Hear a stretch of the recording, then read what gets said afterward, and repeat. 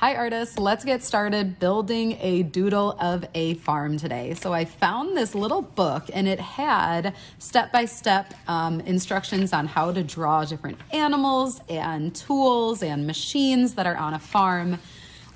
So I was inspired for you to create your own farm. So you're going to get a packet. You'll share this with the person next to you. Remember, we're not drawing on this packet. The whole school is using this, so you do not draw on this at all. This is just for us to look at with our eyes.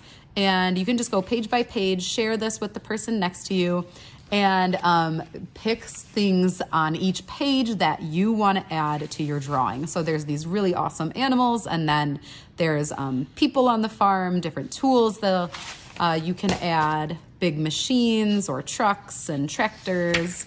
And then it even has things like you could add into a garden, different trees, and then just like a whole bunch of different ideas on this page as well.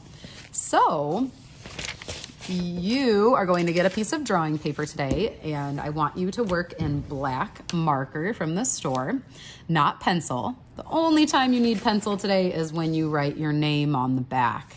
That's it. Other than that, black marker.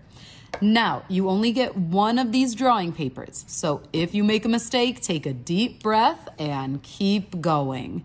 I'm going to continue working on mine. My only other big rule for today is no big blank spots. So I'm noticing some blank spots back here. I can add more trees, or I could add animals. All I got to do is flip through my packet and find more ideas. I could add a garden back here, so that is up to you. But you do have to fill the page so that there's no big blank spots. I'm gonna add, I'm looking at the packet really quick. How cute is this? I'm gonna add some little baby chicks that are kind of like walking in the background. And yeah, so take a deep breath if you make a mistake.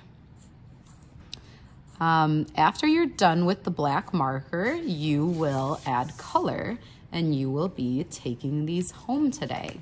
So let me just make sure I went through all of my rules. Let's see. Share the packets. Don't write on the packets. One drawing paper per person. Take a deep breath if you make a mistake and keep going. We're using black marker and colorful markers from the back counter. And no big blank spots. Oh, one last thing. If you see something on these packets that you want to change, feel free, go for it. You can make things look different. For example, if you're a farmer, if you want it to be a boy farmer instead of a girl, change it, make it different. If you don't see an animal in here that you want to draw, you can add different animals as long as it's school appropriate. That's all that matters to me. So take some good time, have good effort, and good luck today, artists.